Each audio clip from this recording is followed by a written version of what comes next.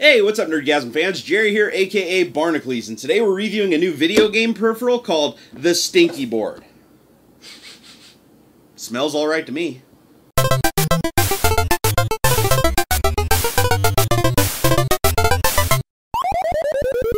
Well guys, I've actually been wanting to review this product for a really long time. And the main reason is, it's a footboard that goes under your desk that allows you to basically actuate keystrokes with your feet. And it supports up to 4 different keystrokes that you can map to the different axes. And I'd find that incredibly useful in games, because I find myself always fumbling when I'm playing a game trying to like crouch or duck or prone while throwing a grenade. I want to map some of those harder actions for me to reach consistently to my feet, so that I can just basically be under my desk and it'll be more of a natural, kind of a natural reaction for me in the game to basically prone or crouch or even switch to my primary weapon, because I fumble with all those things horribly in FPS. So the goal is for this to improve my gameplay. So let's go ahead and crack it open and take a look at it. The box is actually really nice. Has some cool information on the back. Pretty much says that you can adjust the tension on it so that you can actuate the buttons with as little or as great a force as you want. And it says it has software and everything. We'll set all that up. And then we'll go ahead and do some gaming and see if it actually helps.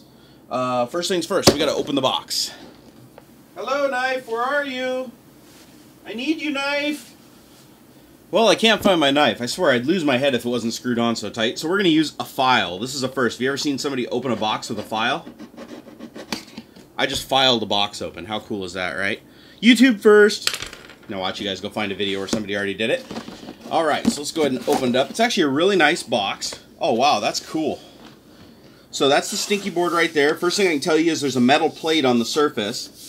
And it looks like it has 3 sets of springs. It's got blue springs, it's got green springs, and it's got Springsteens. No, I'm just kidding. Red springs. I'm sure those are all different tensions. So let's go ahead and pull out the board. It's actually a really nice packaging. I'm not used to seeing packaging this nice. First thing I'll tell you is it's heavy. You know, I kind of expected it to be just kind of a cheap plastic thing, because it didn't, but no, it seems really heavy. So we don't need the box anymore, so we'll just chuck that. So here we have the springs and the board itself here. And like I said, it's got some serious weight to it. It looks like, let's see, how do you connect it? Okay, so there's where the USB cable connects, which comes in the bag. Right down here at the bottom, and it looks like it has a little LED to indicate that it's powered or connected properly. And the first thing I noticed, just sitting on it, is I can actuate it with my hand, and it takes a fairly firm amount of pressure. But all of that's configurable through tensioning these little dials right here, at least according to the back of the box. And as for the springs, these are really soft springs. The blues, the greens are intermediate. And the reds are Goliath, Bigfoot, Smash, Hulk Smash springs. So we can play around with swapping out the springs too and see if that makes any big difference. But right now the stock setup is pretty cool. I'd say that's actually a decent amount of pressure. It's enough to where you can rest the weight of your arm and your hand on it, which I'd imagine you can rest your foot on it too.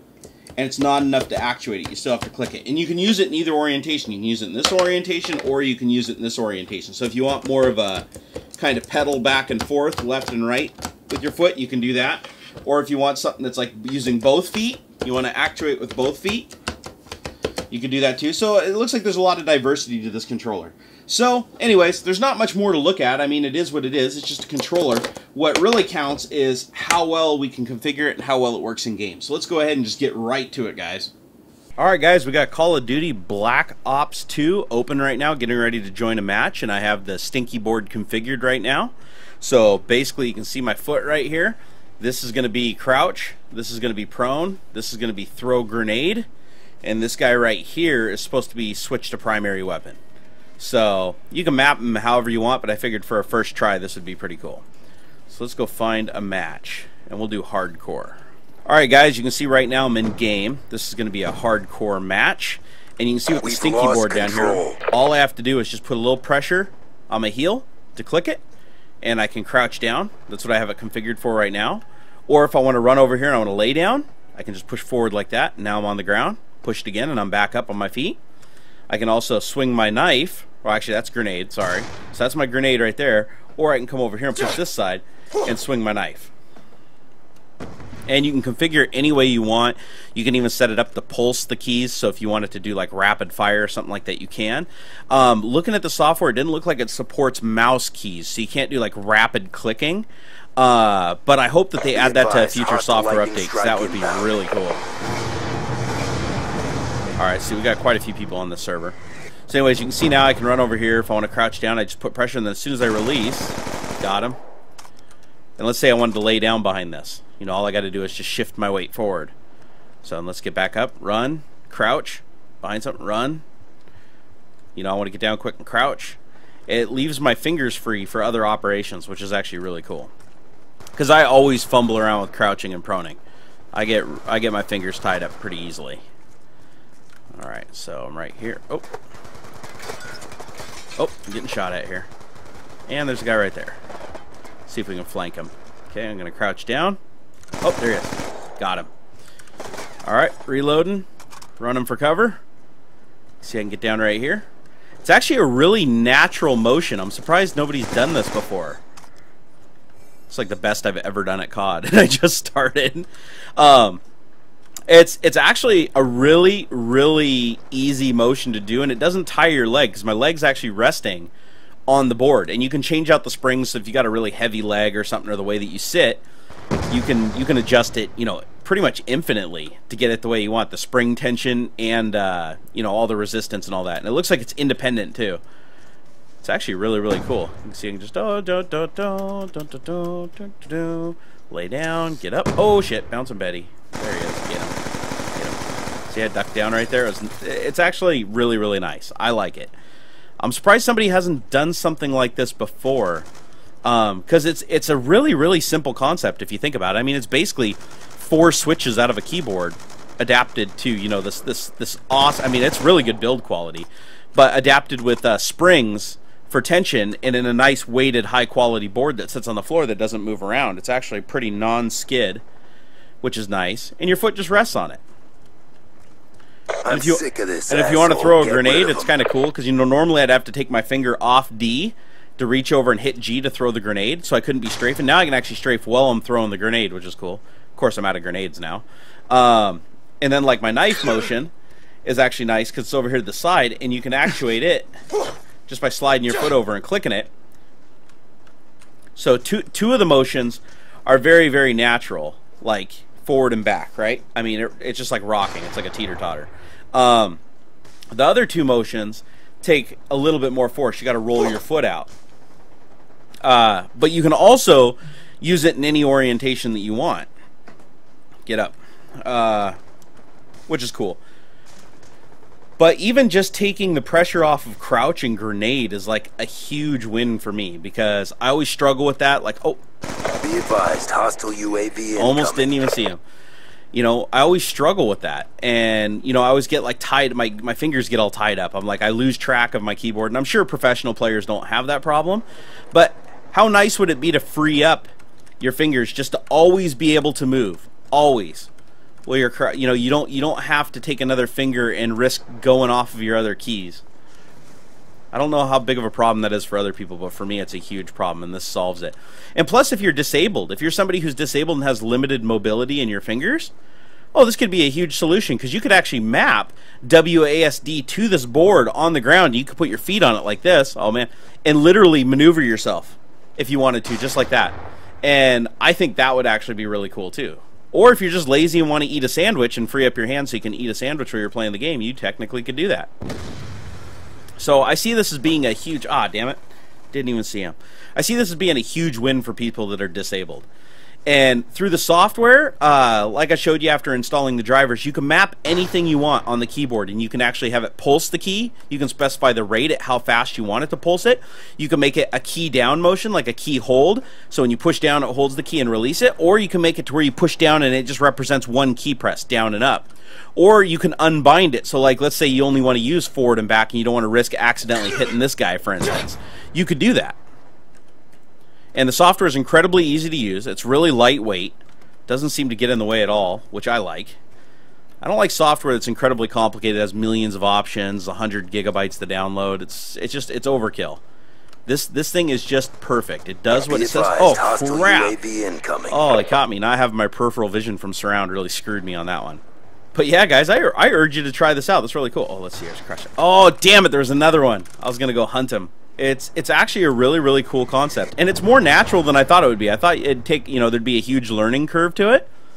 There isn't. There really isn't. I stuck it under my desk, mapped it, and it's like I have a natural tendency to just want to use my foot to crouch. What's really cool. Oh, damn it. I'm not seeing these guys. They're wising up to me. Alright, I need to be a little bit more cautious. Stand close to the building. Okay, let's run. Okay, go down, crouch. Okay, run. Timeline is in jeopardy. I don't care. Alright, let's see. Run up behind the cop car, crouch. Run over here, chuck a nade. Oh! Yeah! Yeah, baby! Woohoo! Stinky board! Getting my stinky board on your face. Oh, you like that? It's so much more gratifying doing it with your foot. Oh. Hardcore team deathmatch. Hey, some food just magically appeared on my desk. God, it's nice being married. Okay, so now I should be able to use these side buttons here. Oh, what are your weapons? How do you select your weapons in this damn game? Tacticals are empty. What, this is all I got? Oh, it's mouse up to change the buttons. God, I keep getting messed up with Battlefield. Oh, I didn't know that. You can actually lean? What? Really?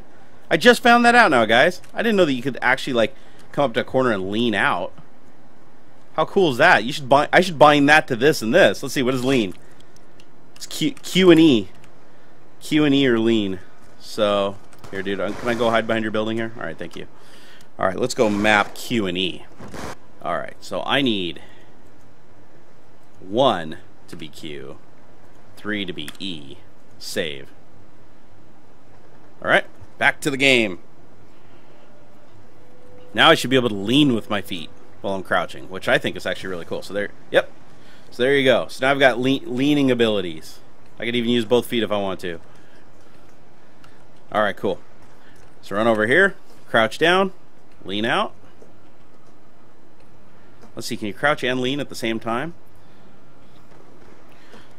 Okay, it looks like you can only actuate one axis at a time. So you can't mix them. You can't say, I want to do both of those things. So for leaning, it probably wouldn't be that helpful. Because you can lean one direction or the other, and you can't actuate 2 at a time. Oh, we got some guys up there. Grenade! Oh, they're going to try to run around and flank me. Here we go. Get down. Get down. Get down. Get down. Get down. There you go. Oh, that was my guy. Whew! Almost killed him. Team killing is so easy on hardcore mode. Oh my god, that pizza my wife just brought up here smells so good. Ah! Oh, what happened? The fuck was that? What, did I trip over something?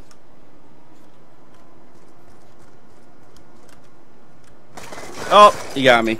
Lightning strike coordinates received. Inbound. So you guys, you can also use the board in this orientation if you want. So if you'd rather have, if you have a bigger foot, and you want like a bigger rock, or you want to be able to rock your foot side to side easier.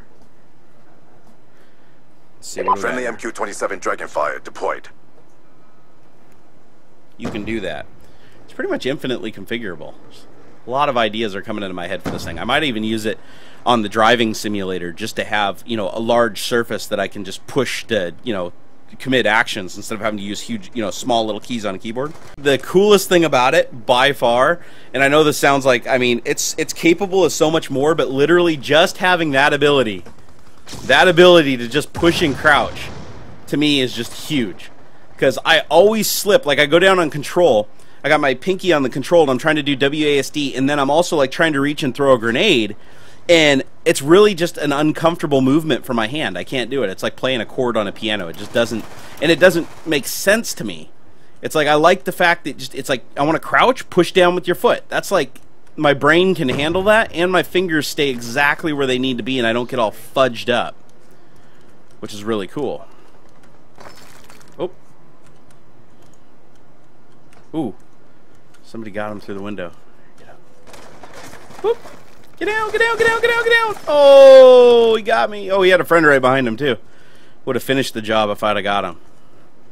I also thought that this would be tiring on your leg, but it really isn't, because you can rest your foot. I mean, you can literally bang on this thing. It's like you can rest your foot, and then if your foot's too heavy and you find that you're just actuating the thing, just resting your leg, just put the heavier weight springs in it. All right, well, this should hopefully give you guys an idea of how it works. You know, you can see my foot right here. I'm moving around, and you know, I crouch when I need to. I almost should have put a camera on the keyboard so you can see the fact that I'm not having to use my pinky anymore to hit the control key, which is actually really nice. Oh. Oh, dude, come on, please come back. Please come back. Please come back. Yes! Double tap. Double tap. Crouch around the corner. Crouch around the corner. Crouch around the barrels. Crouch and run. Run, run, run, run, run, run, run, run, and crouch around the corner. And run, run, run, run, run. And more crouching. FPS is all about crouching. I would love... Oh, crap. I'd love to hear down in the comments what you guys are using your Stinky boards for. Because I'd love to try out some of your bindings if you found some really cool things to do. But I don't think I'll ever change that from crouch, because that just feels way too natural, and now I'll never be able to play an FPS without being able to crouch like that. Because that's just so much more convenient than having to drop my pinky down on the damn control key or bind it to the mouse. Because here's the problem is, I bind things like mouse, like the knife attack, to the mouse, but every time I try to click the side buttons on the mouse, I always move off my target. It interrupts me just enough. I only want to hit one button on my mouse, and that's the fire. You know, and to zoom. I can hit the right and hold it to zoom. But for some reason, the little side buttons you got to hit with your thumb. As soon as I lift my thumb, I'm off target. Be advised. That was cool, man. But the Stinky board, I mean, actually, yeah, I might have came in last place, but 3 kills for me is actually quite a bit. So, all right, well, let's check out some of the other little features of the Stinky board and wrap this up, guys. Oh, was so good. Oh, hey, what's up, guys? Here, let me put this away. All right, back to the Stinky board. So, got it down here on the floor. Go ahead and pick it up. Still plugged in. Now we got a good feel for it, and we know what it's capable of. In a nutshell, you can bind a keystroke to any of the 4 axes that you can actuate with your hand, and they actually bind to real keystrokes. It's kind of weird typing like this. So like a notepad, for instance, if I hit it, you know, there's my E, there's my Q, control we're not going to see, there's my Z. The software is really configurable. You can pulse actions, you can push and hold a key, you can push and release a key, and it's all really straightforward and simple. Now, let's get down to the hardware. Oh, and there, now we can see that little red LED in there too to indicate that it's plugged in. So let's go ahead and unplug it. Now, it comes with a tool. I didn't mention this during the unboxing because I didn't see it, but it's a little Allen key. And that's so you can adjust the tension on the springs. So what we're going to do is we're going to go ahead and remove one of the springs. It looks like the stock springs that are in it are the green springs. So here you have a green spring, a little collet that holds it, and that's all there is to it right there. So the green screen is the medium spring, so the blue spring is even lighter. So like for instance, I found the side-to-side motion a little bit difficult. Oh, and there's another washer there. But I found that side-to-side motion a little bit difficult, so I'm going to go ahead and put the blue spring in there. Do that, just put the little collar in there, put that over the top, compress it all down. I mean, pretty simple to do. It's kind of cool. I wish more devices were like this. Like you don't see a lot of stuff that's super configurable anymore. You know, it'd be really nice if people made more configurable stuff. Okay, just like so. And now I noticed that it takes about half the force now to actuate it on that side versus that side. So the spring actually made a huge difference. So I'm going to go ahead and change it out on the other side too. But the cool thing is each spring is individualized. So depending on how you place your Stinky board on the floor and how you want to actuate it with your feet or even using both feet, you can independently change the spring on each one of these. So there's another green spring. So for this one, I'm going to go with another blue. They're pretty easy to swap out too, which is nice. You don't have to take the whole damn thing apart.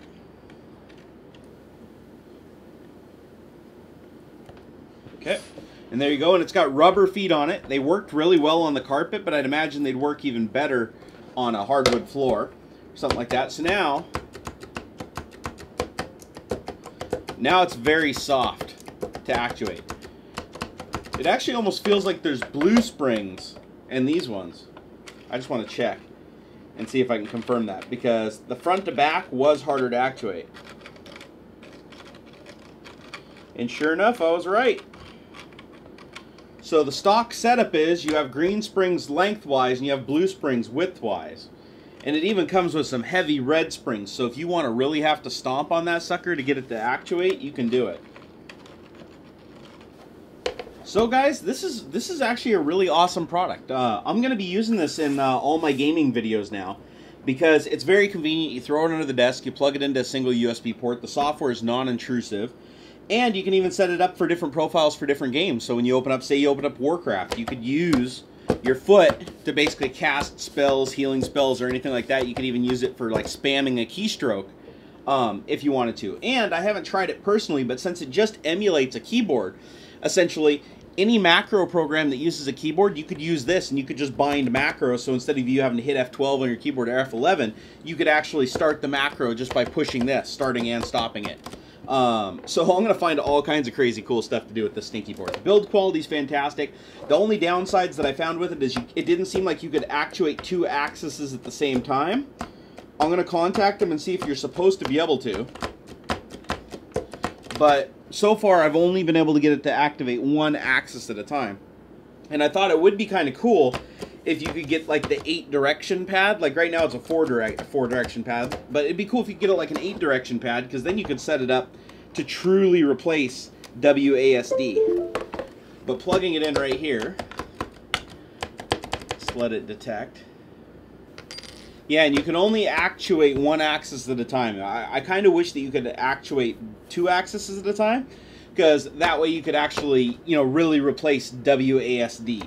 You still can, because you can go backwards, forwards, left, and right more like a tank, but you can't do that diagonal motion. So my advice to Stinky is, if you guys make a new revision to this, it'd be awesome if it had that 8-directional sensitivity, or sorry, ability. And the only other thing that I would add to it is maybe even do something with pressure along the way. And then the third thing that I would do, the only other downside I saw, is that you can only bind to keyboard keys. I think it'd be cool if you could also bind to mouse keys too. So like I could say the left mouse button, this is the left mouse button, and this is the right mouse button.